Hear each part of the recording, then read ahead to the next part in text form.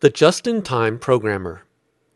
No matter how far along you are in your software development career or what technologies you focus on, there is one thing you have in common with every other software developer. You had to learn how to do it. Being able to program doesn't just happen. It's not instinctive. You can't fake it.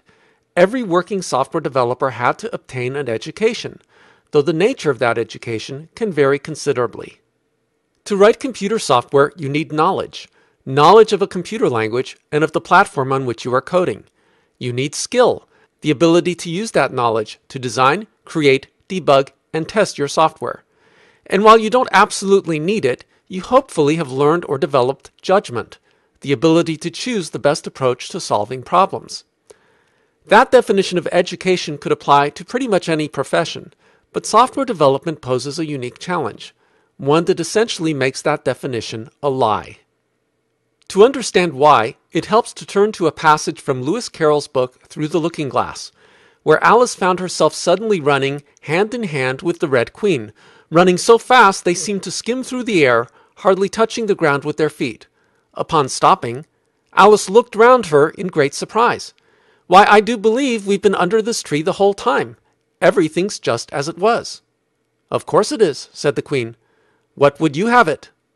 "Well, in our country," said Alice, still panting a little, "you'd generally get to somewhere else if you ran very fast for a long time, as we've been doing."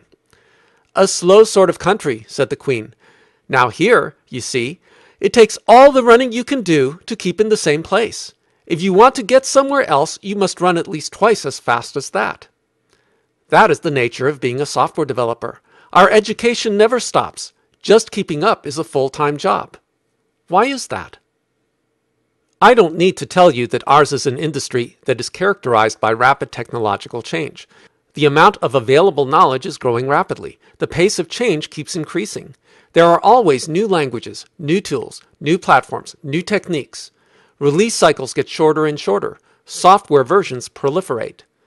But other fields change and advance as well. It's not the rapid pace of technological advancement that makes our career particularly challenging. It's the rapid pace of technological obsolescence. Doctors face a steady stream of new techniques and medications, but the people they treat don't change. Lawyers have new laws to deal with, but can rely on precedent that changes slowly. But in software development, one day you can be the world's greatest expert on a platform, only to see your hard-earned knowledge made worthless a few years later when that platform becomes obsolete or is replaced. That's why you have to run as hard as you can to keep up. Because in most other careers, if you stop learning, you can still be productive and earn a living for quite some time. But in software development, if you stop learning, it's not too long before it's game over. Your skills will become less and less valuable, and it will become harder and harder to make a living, to have a real career. So to say that technology is changing rapidly and that you have to keep learning is far too simplistic. To succeed as a software developer, you need to develop an education strategy. You can't learn everything, so it's important to put some thought into what you should learn, what isn't worth the effort, and what is the best approach to take.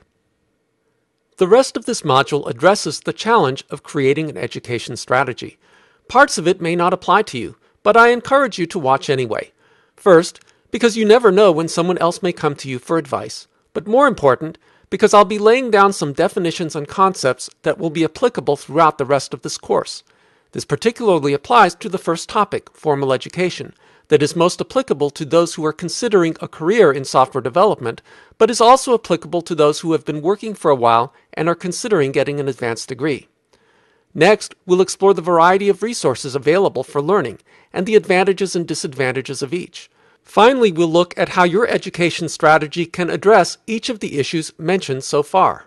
Choosing what to learn, given that you can't learn everything, preparing and dealing with advances in technology, and preparing for the inevitable day when what you know has become obsolete.